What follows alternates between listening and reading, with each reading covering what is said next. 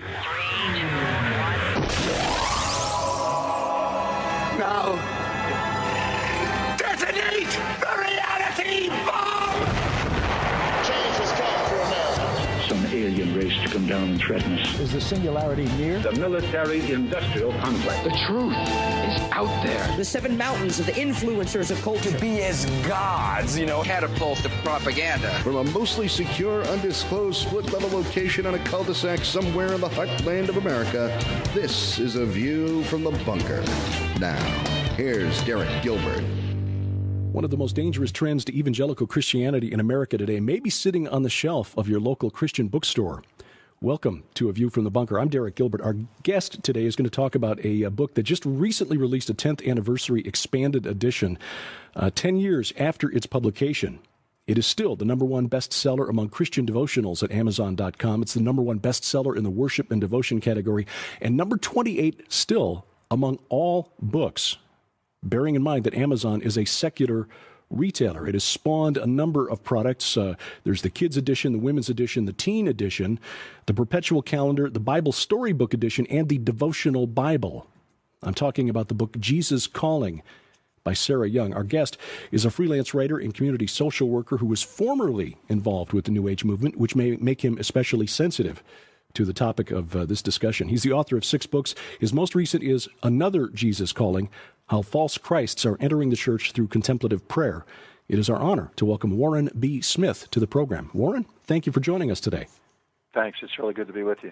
For people who are not familiar with the book, and there are probably only about 16 of us in the country, what is Jesus Calling?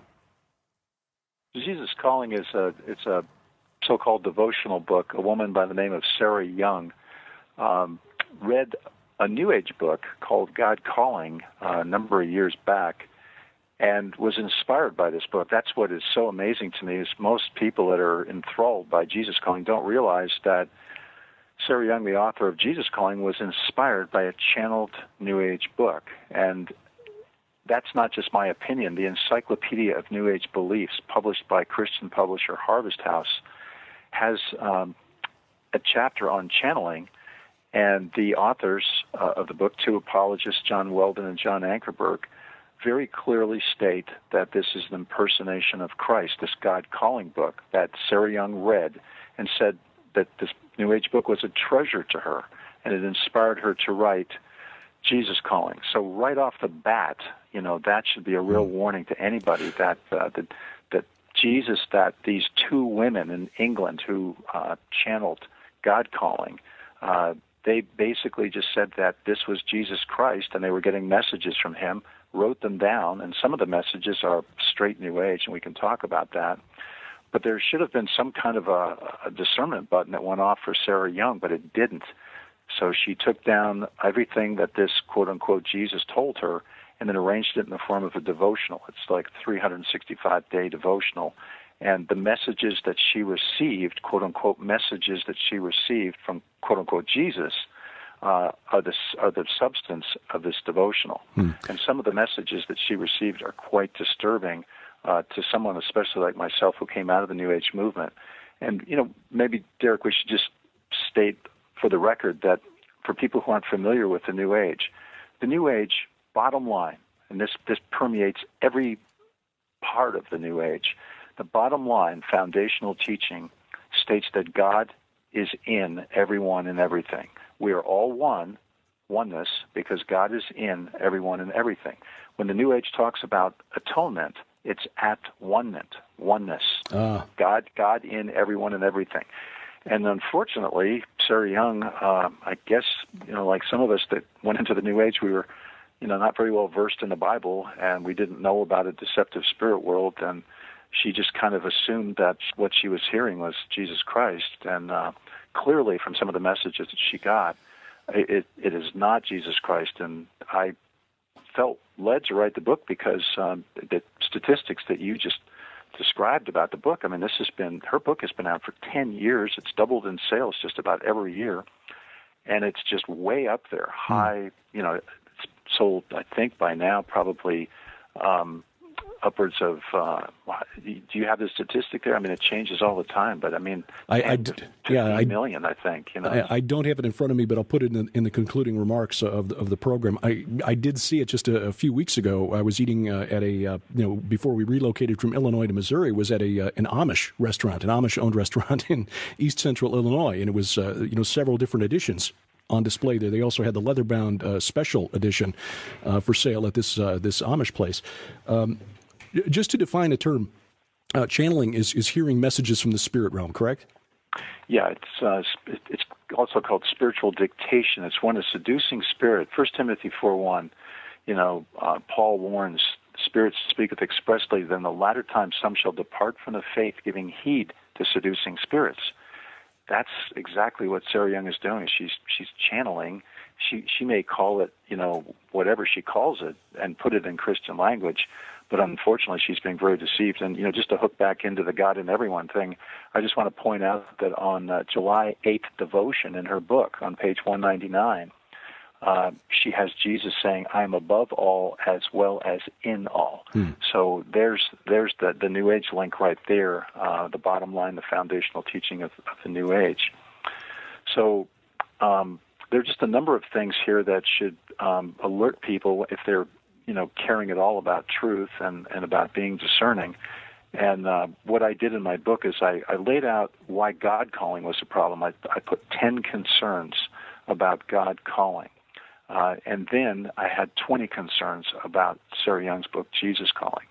And we can certainly go through some of those if you'd like. Well, yeah, because I'd like to hear those listening to the program, and there are probably many who have read the book. In fact, this conversation was prompted by a comment from a very good friend of mine, gentleman who's educated. He has a PhD. He is very active in a fundamentally sound church as a Sunday school teacher, as an elder lay leader, literally mentored thousands and thousands of young people through a career in education, that he was using Jesus Calling as his devotional. And wow. Did you talk to him about the book? Or well, to be honest, I didn't really know enough about it at that point to call attention to it. I only know that I had seen the release at lighthousetrailsresearch.com about your book, and that's when I got in contact with you last fall, or over the winter, actually. And those who hear this might say, okay, well, she said that Jesus told her that he is in all. Maybe that was just a misunderstanding. Maybe that was just a bad turn of phrase. How else in the book Jesus Calling does the Jesus, in air quotes, that Sarah Young hears contradict the Jesus of the Bible?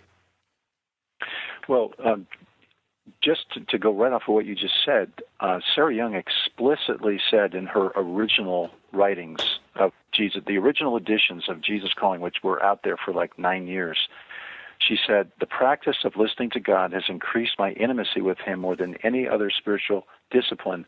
So I want to share some of the messages I have received. The messages that follow address that felt need. Unfortunately, Thomas Nelson, our publisher, is now removing a lot of the material that we've critiqued.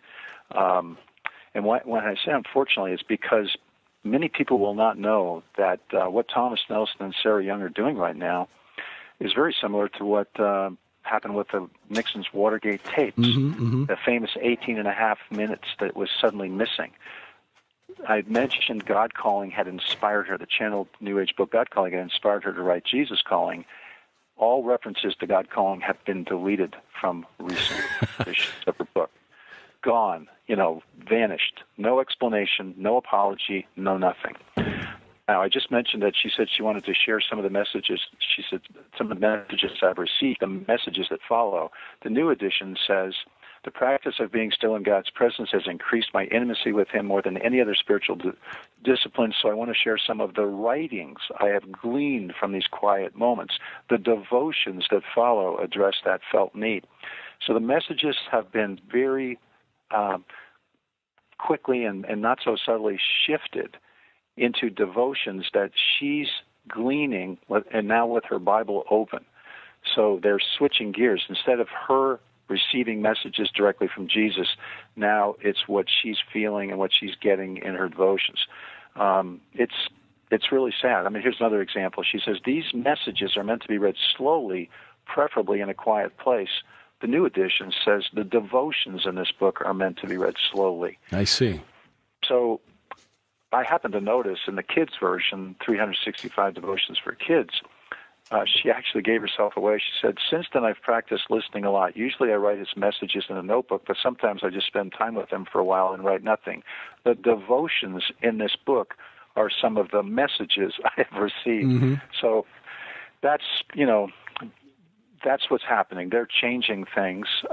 They're concerned, I think, because we did a booklet at Lighthouse Trails, and it can be, Lighthouse Trails Publishing would be the place that people could go to get this material.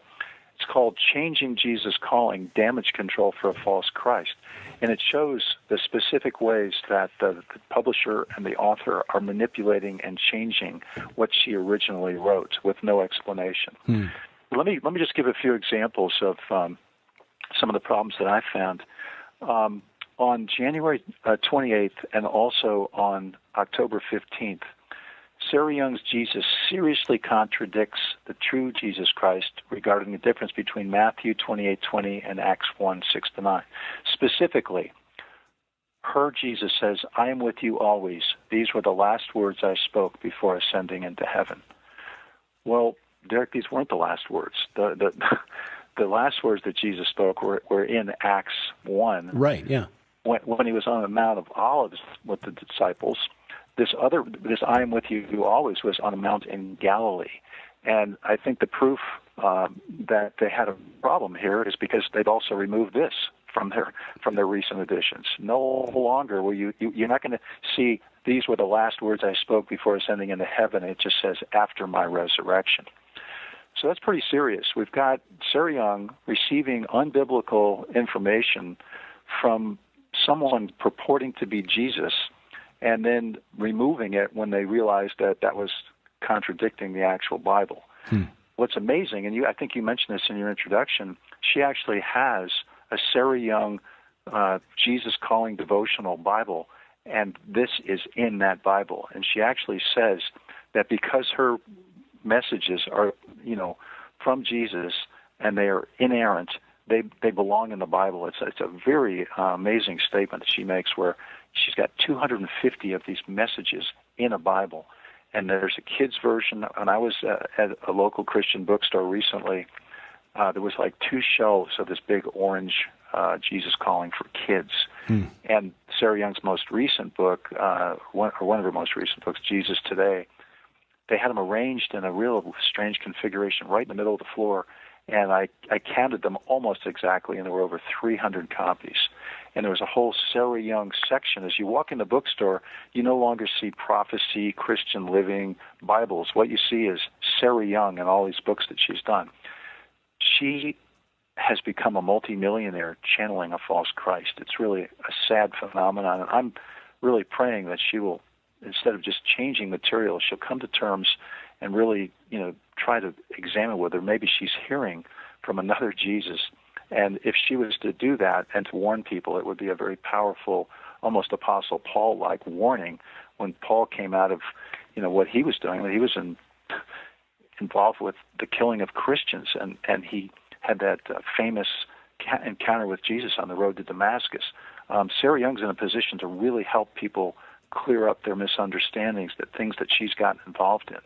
Let me give a couple other examples. Her Jesus actually completely contradicts the sober warnings of the true Jesus Christ in Matthew 24, Mark 13, and Luke 21 when he states, the future is a phantom seeking to spook you. Laugh at the future. Wow, Derek, that's not what I read in my Bible. I mean, we don't laugh at the future. Rodney Howard-Browne and his Holy Laughter campaign back at that so-called Toronto Blessing, that almost ties in with what she's saying, which is somehow, we're to laugh at the future. The book of Revelation, Matthew 24, that is not at all what we're to do. We're to watch and pray. There's some incredible deception coming down. Jesus said in Matthew 24, 3-5, when he was asked, what will be the sign of your return and the end of the world? He said, Take heed that no man deceive you, for many shall come in my name, saying, I am Christ, and shall deceive many. Mm-hmm. I truly believe that Sarah Young's Jesus is one of those that Jesus, the true Jesus Christ, was warning about.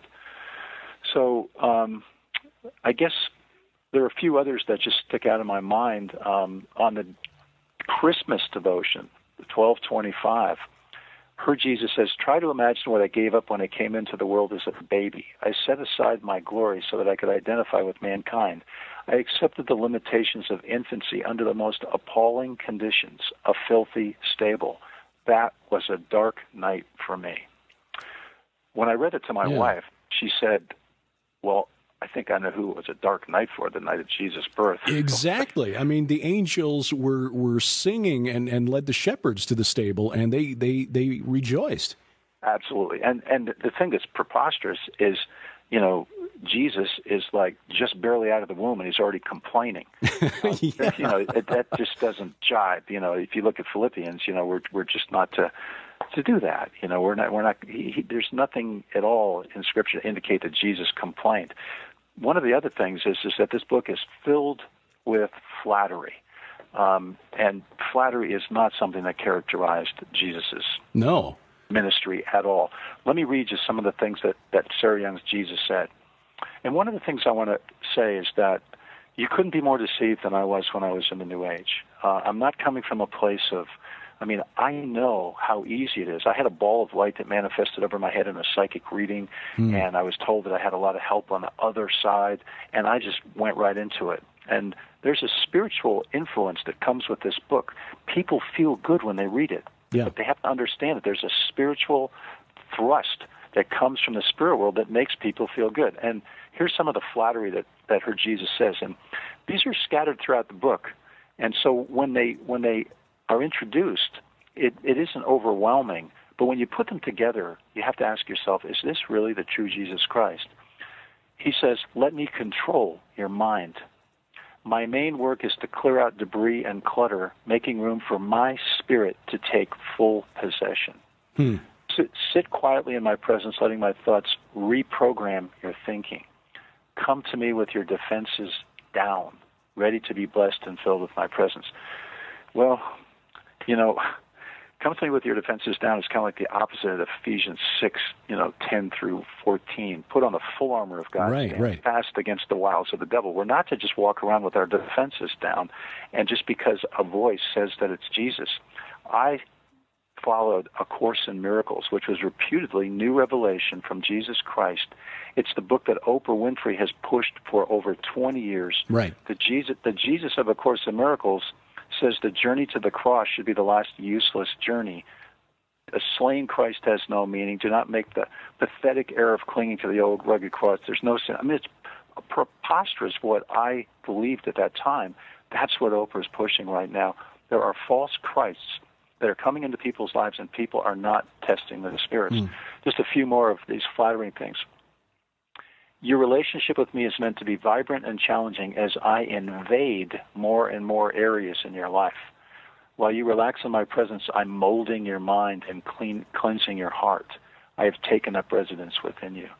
These are just, clearly, if this is not the Lord, these are hugely dangerous things that are going on here.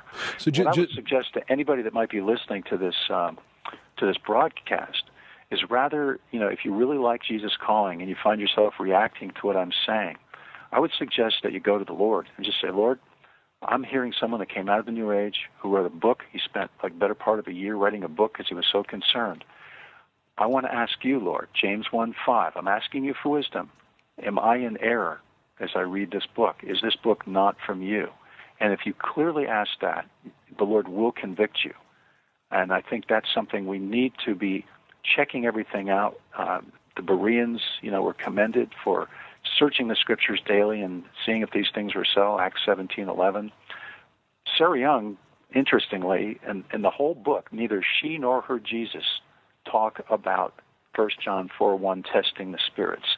What her Jesus says is you must learn to discern what is my voice and what is not. But then he gives her some very dangerous counsel. Instead of directing her to 1 John 4:1 and telling her how to test the spirits, he says, ask my spirit to give you this discernment. Well, if it's a false Christ, which I purport that it is, a seducing spirit, then you're asking a seducing spirit if it's true or not. That is not. The testing of the spirits is a whole different thing, and that's another whole program. But did Jesus Christ come in the flesh? Johanna Michelson, who wrote the book The Beautiful Side of Evil, she came out of the New Age. She had a Jesus Christ spirit guide in her meditation laboratory, and when she confronted that Jesus Christ with 1 John 4:1, she said it was like her meditation laboratory exploded, and that Jesus Christ left forever. People cannot, if a Christian leader, author, or anybody says Jesus Christ is my Lord and Savior, but then comes in with these other things like what Sarah Young's done in her book, we've got a real contradiction, and we've got problems. And there's not some kind of a magical wand that's waved because we say Jesus is my Lord and Savior. Matter of fact, there's a man who's teaching really at the highest levels of many denominations, a man by the name of Leonard Sweet. Yeah. And he says in his book Soul Tsunami, which has a front cover endorsement by Rick Warren, he says, to survive in the postmodern culture, one must learn to speak out of both sides of the mouth. Oh, really? Yeah, absolutely. I mean, and when you look at Leonard Sweet's writings, he calls Teilhard de Chardin, the father of the New Age movement, 20th century Christianity's major voice. But yet this man is really talking at the highest levels of many denominations. Most Christians probably haven't even really heard of the guy, but he's pushing this whole idea of quantum spirituality. The New Age forces that be, the spirit world, is trying to use quantum physics to prove that God is a force that interpenetrates his whole creation. In other words, God is in everyone and everything, and they're going to try to scientifically prove it. And then you look at 1 Timothy 6:19-21. It warns about science, falsely so-called. Some have erred concerning the faith and professing the faith.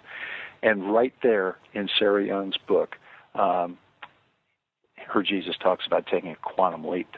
All these things are coming together, Derek, in an amazing way.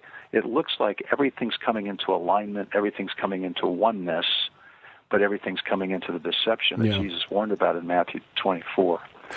There's many other concerns. I guess one of the ones that really troubled me was on August 23rd, Sarah Young's Jesus states that Father Abraham, was guilty of idolatry and son worship, S-O-N worship, in regards to his son Isaac. This is clearly not biblical. Listen to what her Jesus said. Remember the extreme measures I used with Abraham and Isaac. I took Isaac to the very point of death to free Abraham from son worship, S-O-N worship. Both Abraham and Isaac suffered terribly because of the father's undisciplined emotions. I detest idolatry, even in the form of parental love. I have a friend who really is not that much into discernment. And he told me, he said, Warren, that statement alone tells me that Sarah Young's book is totally off. He said, that is just blasphemous. And apparently, Thomas Nelson and Sarah Young must have re-examined that passage because guess what? It's been deleted from recent editions. Now it's Joseph and Jacob, and it's kind of toned down, and they've just cut and pasted. It's really an insult to anybody that really loves the truth, what she's done here in terms of accepting this voice that purports to be Jesus. So there just are many other terms in her book. Her Jesus talks about co-creation. He says, let me see, I'll tell you exactly what he says. He says, this is a very practical way of collaborating with me. I, the creator of the universe, have deigned to co-create with you. Listen to what Neil Donald Walsh, New Age leader, channeling God, says. Yet let me make something clear. The era of the single savior is over. What is needed now is joint action, combined effort, collective co-creation. Co-creation is a term that's used by many New Age leaders. Perhaps one of the chief New Age leaders, Barbara Marx Hubbard, channels Christ, and he says, here we are now poised either on the brink of destruction greater than the world has ever known, a destruction which will cripple planet Earth forever and release only the few to go on, or on the threshold of global co-creation, where each person on earth will be attracted to participate in his or her own evolution to godliness. So all the chickens are coming home to roost. And Sarah Young's book, like The Shack, like many of the things that we're seeing out there, are playing into this. There's a merging. We hear about the emerging church. I call it the merging church. It's merging with all of this deception. It's exactly what Jesus warned us about in the Bible. But unfortunately, people want to have books like Jesus Calling kind of tickle their ears rather than to read God's truth and to measure and to kind of discern these things that are coming at them. Just because your Aunt Mary, who's been a Christian for 30 years, gave you the book, and she's a good Christian woman, just like the man that you described at the beginning of the program. Many well-intentioned people really feel that this is a book that they can give to people and witness, and it does just the opposite. It basically takes them into a spiritual experience that will align them with a seductive spirit world that will take them into new truths. This is what we're hearing from both God Calling and Jesus Calling. New truths, new revelations, new understandings, bringing out secrets that just weren't understood until now. No, the Bible is a book that's been around for a long time, and the reason it's been around for a long time is because it's God's truth, it's God's word. We can depend upon it, but it needs to be God's word, not some of these new translations and paraphrases that are so prevalent out there today. You mentioned The Shack, and several years ago I did an interview with James DeYoung, author of Burning Down the Shack, because, again, it struck me that this is another book that was leading people in a different direction. You also write about the Daniel Plan, Rick Warren's diet plan that he launched in 2011 that brought New Age teachers and people who are involved in occultic practices in to counsel his congregation on how they should become physically fit and lose weight. This is Jesus Calling is just another manifestation of a larger trend inside the church, isn't it? Absolutely, yeah. Like the book that you mentioned, The Shack, the Jesus, quote unquote Jesus of The Shack, says God, who is the ground of all being, dwells in and around and through all things. And then subatomic particles are brought up, fractals, quantum physics. It's a kind of an emotional story that grabs almost any reader. This man's daughter is murdered, and it just plays along. But then all these false teachings are kind of leached into the book.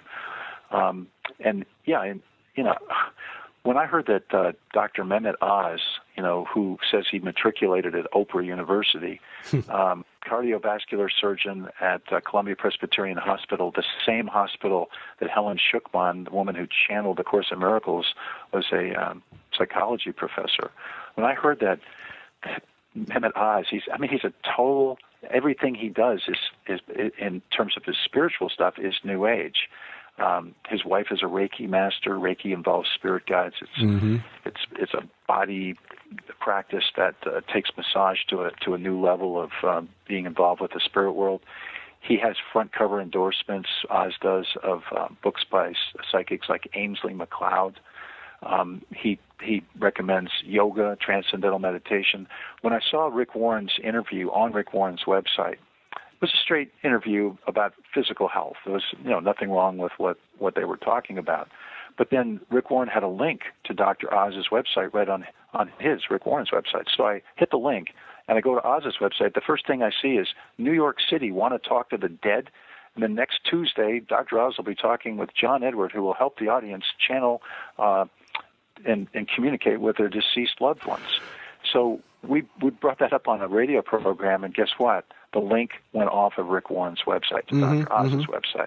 And they dropped Dr. Oz from the Daniel Plan book. It's like Dr. Hyman and Dr. Amen. And I guess they felt it was a little bit too controversial.